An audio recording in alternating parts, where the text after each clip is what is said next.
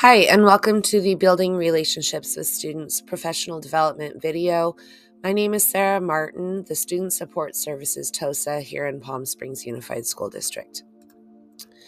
Today's PD will focus on defining rapport building, the rationale behind building rapport with students, and some specific strategies to use when building rapport with our students.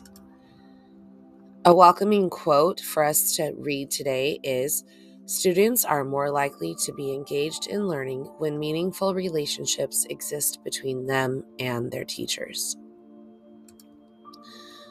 So, we're going to take a look at the meaning of building rapport.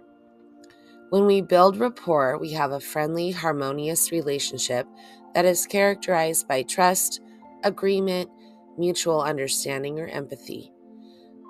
That relationship makes communication possible and perhaps even easy. Some characteristics of building rapport include active listening, positive encouragement and reinforcement, respectful behavior toward the teacher, peers, and classroom, awareness of students' feelings, gratitude for help received, and forgiveness. For trust to truly form in a relationship, good rapport must be established and maintained. Like any other social-emotional skill, compassion can be cultivated when we build relationships. Now we will take a look at the rationale behind building rapport with our students. Building relationships minimizes anxiety, increases student participation, structures and encourages social interaction, fosters a positive learning environment, and increases learning.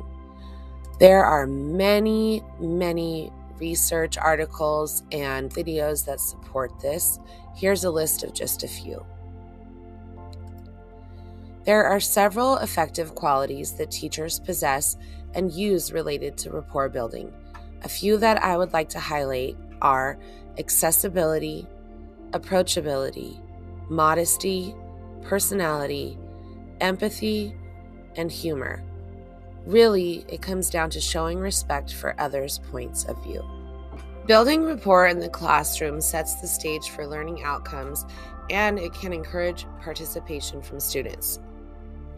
Feeling safe in the classroom can help students take more of the risks needed to engage in higher levels of thinking and learning, and high levels of student-teacher rapport creates a positive learning environment.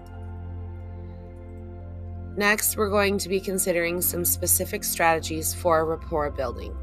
An important way to begin our work of building relationships with students is to take an honest look at our daily interactions and the status of our relationships with our students. There are some students with whom positive interactions will be easy, and others with whom interactions tend to be more negative despite our best efforts. Building true rapport with our students requires intentional work, so we're going to discuss some strategies to help. The first strategy I'm going to highlight is share your stories. Telling stories about your life is one of the easiest ways to connect with students. It helps students to see you as a real person and builds connections with your students in a fairly organic manner. Use this strategy when opportunities arise throughout lessons or activities. You can also plan times to use this strategy. Talk to your students about how you saw things when you were a student. Bring in a picture of yourself when you were at your student's age. Talk about what your favorite activities were, or talk about your life now. Let your students learn about your interests and hobbies.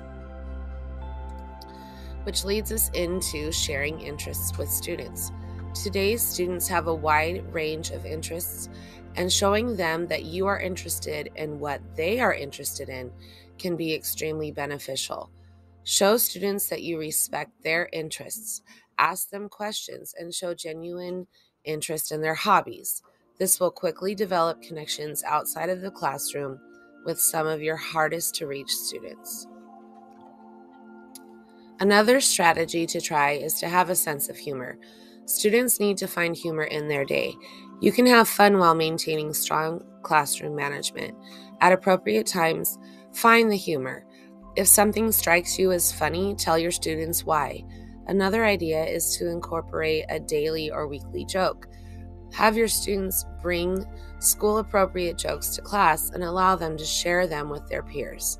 Having a sense of humor builds connections, eases tension, and engages students. Also, you could attend student events. Students truly enjoy seeing their teacher in the real world. Attend sporting events, competitions, productions, or recitals. This shows the students that you care about them beyond the classroom, and it builds connections outside of school. Another strategy is the 2x10 relationship building, originally coined the 2-minute intervention by researcher Raymond Wildkowski. It's an intervention that helps build teacher-student relationships, reinforces positive behaviors, and conveys genuine support to an individual who might be typecast as a challenging student. Basically, the teacher has a conversation with the student for 2 minutes for 10 consecutive school days. This reinforces positive behavior and conveys genuine support. Keep the content focused on the student's personal interest when having these conversations. Try not to talk about schoolwork or behavior, and be consistent. Ask open-ended questions and be a positive role model. And spend one-on-one time with your students. This will foster feelings of safety and allows the students to speak openly and honestly with you. This strategy builds rapport very quickly. The last thing I want to mention is the 7-38-55 rule. It indicates that only 7% of all communication is done through verbal communication, or the words we speak, whereas the nonverbal components of our daily communication, such as the tonality of our voice, make up 38%, and 55% comes from the speaker's body language and facial expressions. Above all, try to be kind. Give the students a fresh start with every interaction that you have with them. To close this PD video, I wanted to share this graph.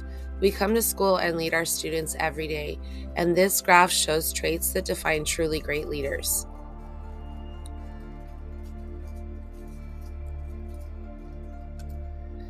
Here is the PD at a glance if you'd like to pause and take notes.